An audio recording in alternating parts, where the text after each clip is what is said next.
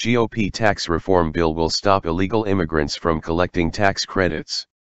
According to its authors, the new GOP tax bill will strip illegal immigrants of their ability to claim and collect several major tax credits. Doing so will save the federal government an estimated $23.1 billion over the next decade. The bill will do this by closing IRS loopholes and requiring all taxpayers to submit work-eligible Social Security numbers in order to claim tax credits. This may come as a shock to some who take for granted the assumption that illegal aliens don't receive state benefits, especially tax credits.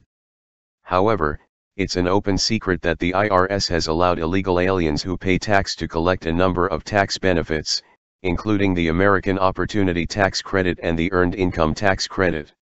Although previous governments have attempted to end the spending, the IRS has maintained that it has the authority to interpret tax law, given that direction from Congress is often bare bones, and presidential direction, under Obama, was two-faced.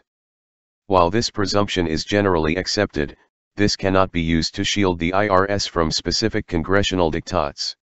Now that President Trump controls the White House, the IRS will have no latitude to interpret the law as it sees fit. Trump is cracking down on illegal immigrants and the administration will need to fall in line. Finally, I feel compelled to remind our readers that tax credits are a paltry sum compared to government services consumed by illegal aliens. For example, illegal immigration costs the state of California $135 billion annually, 17.7% of the state budget. This is primary reason why California's infrastructure is increasingly dilapidated, and its public schools are among the worst in the nation. Immigration is milking the American people dry, and Congress is finally moving in the right direction.